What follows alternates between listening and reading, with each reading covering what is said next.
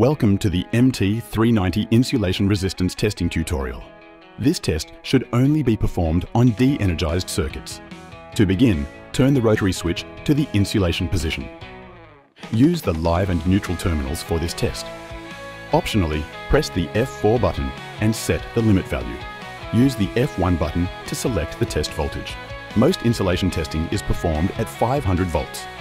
Press and hold the test button until the reading settles and the tester beeps. The reading will be displayed on the screen indicating the insulation resistance and test voltage.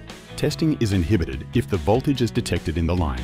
The upper display will show the insulation resistance and the lower display will show the actual test voltage.